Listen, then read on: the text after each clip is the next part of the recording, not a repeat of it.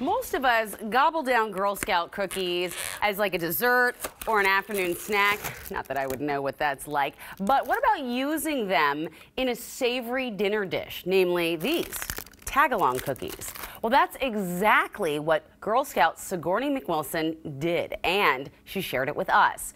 This 8th grader and cadet from Fife is not afraid of a little spice. How long have you been a Girl Scout? I've been a Girl Scout, I think, almost 8 years. 8 years? Yeah. Wow. And so I hear in that time you have become a top cookie seller. What is your secret? Hard work. I go to a lot of different foods at different grocery stores, and I just sell a lot of cookies. That's key. And I can't imagine anyone who doesn't love seeing a Girl Scout selling cookies. I know I do very much. What are you making for us today? Today, I'm going to make an African peanut soup, but it has a little twist since it's going to be made with Tagalongs. So it's just peanut butter, cocoa powder, and then a ton of other seasonings and a lot of veggies. That's pretty amazing. How did you come up with this idea?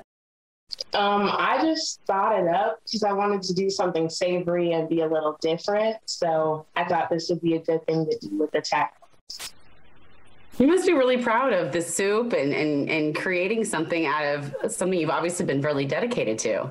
Yeah, I am. I love this soup. It tastes so good. Well, let's get started. What goes into it? Okay, so I chopped up some onions and there's garlic as well. So I sauteed that in a pan. And then I put in the peanut butter and the cocoa powder. It sounds weird, but it tastes really good.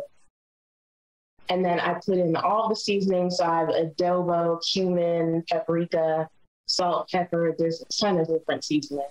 And then I put in the chicken broth and mix it all up. And then I have my carrots as well. I'm also going to dice these up. So I split it lengthwise on the bottom, so it's easier to dice up. And it's just all diced up mostly, except for the tomatoes, which I just cut in half because you don't really need to dice them up. They'll just disintegrate in the soup.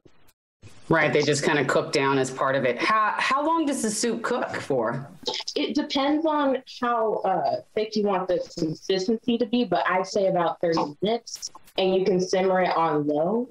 But if you want it to go like low and slow for really long, and you want like a thicker consistency, you can do it up to an hour.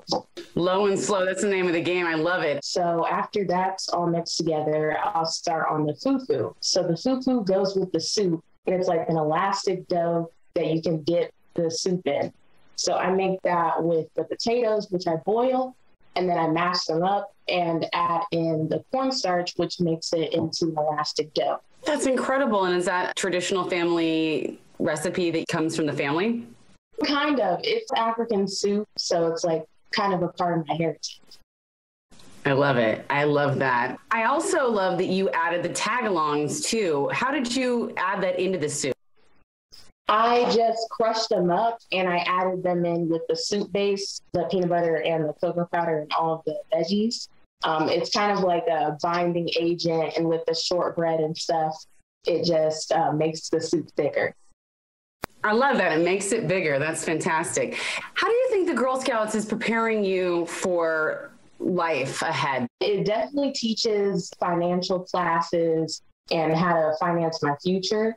So it definitely prepared me for when I'm in college, finding an apartment, or also with the earth, if I want to plant something, I know the history of planting, where my food's coming from, where it's going. So I'm learning all of that in Girl Scouts. That's incredible. I also understand that you have worked with a project that addresses food scarcity. Tell me about that. Yeah, we talked about what is our foods being processed. It's like in a plastic box or something. It's not that good for the environment, and it has to be shipped by trucks that are also not good for the environment.